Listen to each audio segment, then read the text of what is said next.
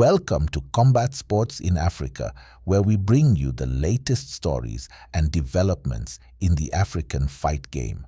On October 19, 2024, at the Mayadeen in Riyadh, Saudi Arabia, the world of MMA turned its attention to a colossal heavyweight showdown.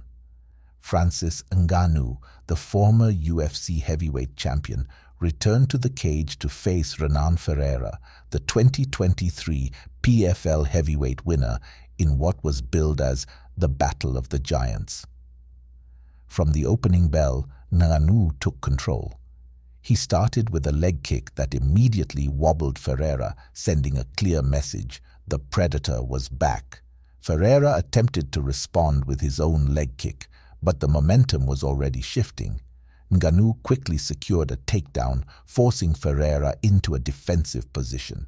Ferreira tried to counter with a triangle choke attempt, but Ngannou's experience and strength prevailed. He postured up, raining down brutal ground strikes on a helpless Ferreira.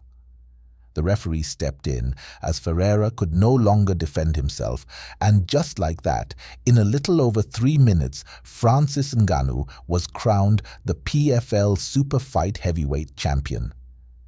It was an emotional moment for Ngannou, who dedicated his victory to his late son, Kobe. His words, "I went to fight for him. Without Kobe, I wouldn't have fought," showed just how deeply personal this battle was for him. Ngannou's tears after the fight reminded everyone that even the most powerful champions have stories of immense struggle and resilience. As the MMA world celebrates his return, we're all curious about what's next for Francis Ngannou.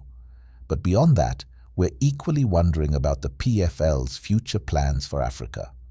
The organization has hinted at development initiatives across the continent, and with so many African-based and international professional MMA federations gaining traction in regions like North Africa and Sub-Saharan Africa, it's clear the sport is only getting more popular in this culturally diverse continent.